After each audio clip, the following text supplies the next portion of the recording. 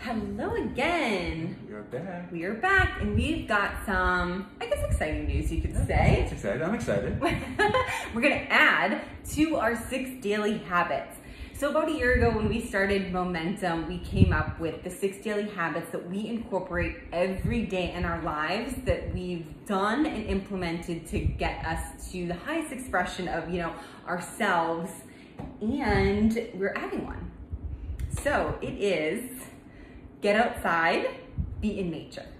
Yeah, so basically this is a year ago when we came up with the 6 daily habits and started talking about them. And if you haven't seen it, we've made a bunch of videos about these. They're in our highlights. They're in our highlights. They're on YouTube. On our website with descriptions of everything. Definitely stuff we've talked about a lot and gone into some detail on. Yeah, and it's basically exactly what it says. Like, these are daily habits that we do literally every day. These are sort of like non-negotiables for us that we do every day, and it makes, I think, a huge benefit for our health. And this is another one that we were sort of torn when we were doing these in the first place, because we thought connecting to nature was so important, but we also wanted these to be something that was accessible to everybody every day. And I think as people who have lived in cities for a long time and in cold weather cities, we're empathetic towards the people that that it's a challenge to get into nature.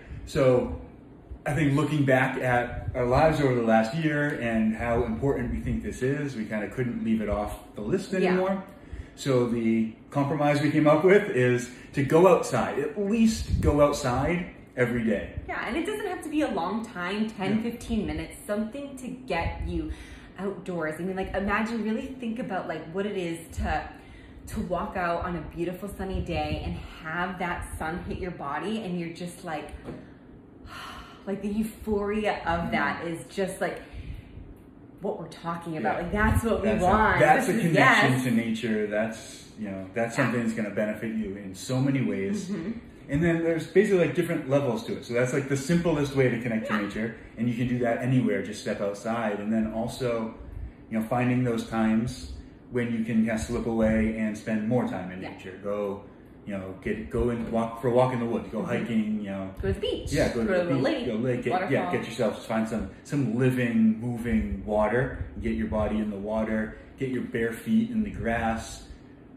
And these benefits are like, first off, it's just going to make you feel so much better. But that grounding effect of being in nature kind of just reminds you that we come from Mother Earth. We're animals. Yes, this is how we got here, and connecting to it just is, we're one with all of these amazing natural aspects of life that we should embrace. Yeah, it's unnatural and it's unhealthy to separate ourselves from nature and sort of isolate ourselves, and to be just completely indoors, sort of going screen to screen and not like actually being a part of the world. And there's absolutely nothing wrong with that. We love technology just like anyone else. It brings connections, across countries, across the world. You're able to get all these wonderful, connections through